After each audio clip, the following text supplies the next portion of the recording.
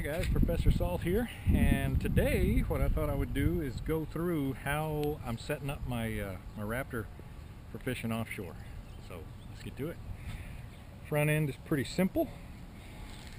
Inside the front hatch, I'm running only one main thing, and that is my rig hook.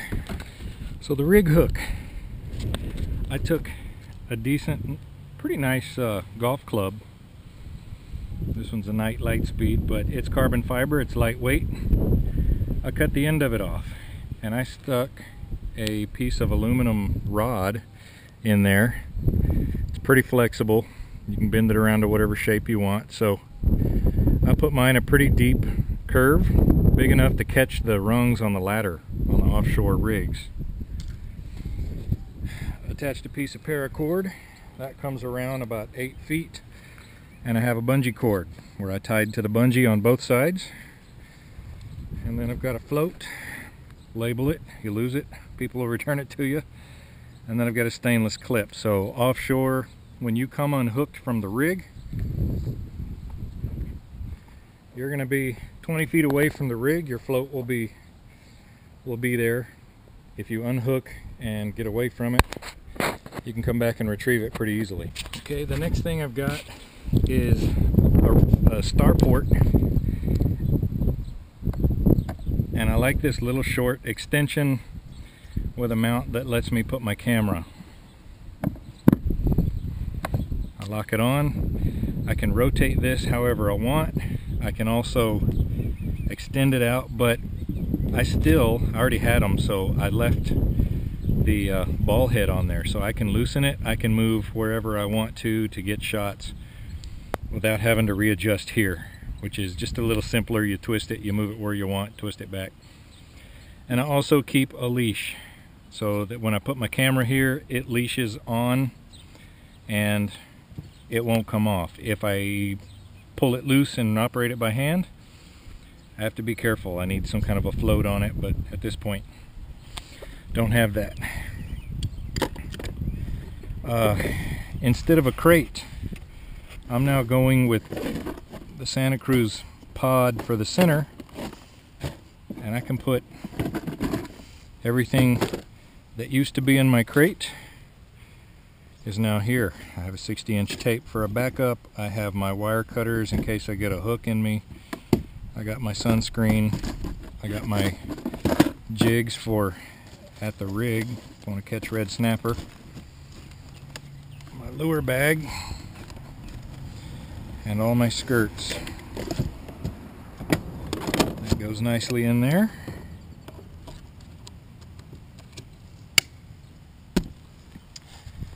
Of course, I got my seat for cobia. You need to be able to encourage a cobia to behave. That does a really nice job of it. Usually after 2 or 3 encouragements, they're unconscious. You can pull them right on board without too much fight. I've got some leashes, and some of you guys asked me about the leashes. Hey, those aren't your homemade leashes. No, they're not. But I'm working with Yak Gear, and they sent me some leashes and said, hey, for offshore, how do these work? They sent me one with the typical aluminum. They sent me one with a stainless steel clip. I like all of them, but they work well. I can tuck them in here so they're not really in the way. And for rod holders, I'm using a starport. Works really simple. Gets out of the way. You can plug it up. It's smooth. It's out of the way and doesn't take up a lot of space on the deck. I started out with these straight out and decided, you know what, if I put them back 1 notch, and instead of horizontal, I moved them up 1 notch. And I've got a big ugly stick tiger rod. Does it fit in here? Yes, it does. So that fits in. You can see on the other side I've got my spinning tiger rod. It fits in a little easier than the casting side.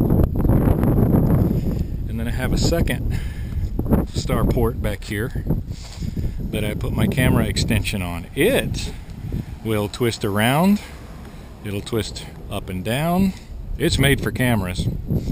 And other cool thing about it,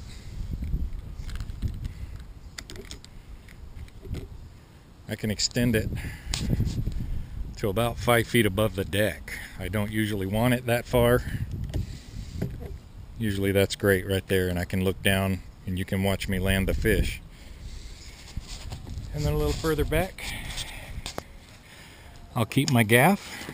Again, this is a carbon shaft for a golf club. And the hook, you can see the hook is not real big. The store-bought gaff hooks tend to be 4 inches, and I don't like that much gaff hook for kingfish. I like it a little shorter, and a lot of store-bought gaffs tend to be sticking out at like a 45, and that's a recipe for losing fish. I bring it back. I want all the way where it wraps around facing the handle. That way when you hook a fish, the fish stays on the hook. The other thing I've done is I added a piano hinge to my bump board that I built. It's 50 inches long that I can measure. It's PVC trim board from Home Depot. With that idea of a piano hinge, on the back side I took two 90 degrees, drilled it onto the bottom, and that way when I raise it up, it stops at 90. The nose board is not real solid, but it's on so that when the fish is on here, the nose bumps into the front. All you got to do is twist the tail down, take an easy measurement. You hold one hand on top of the middle of the fish, and right here you can tell what you've got. So those two together ride atop the fish bag. And the fish bag, I built an aluminum frame. I'll show you this in a different video.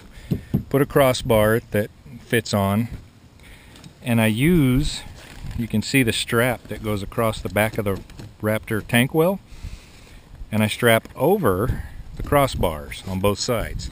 So my fish bag is not coming off. It doesn't want to shift around. It can't go front or back. So it's pretty much where you put it. And it's easy.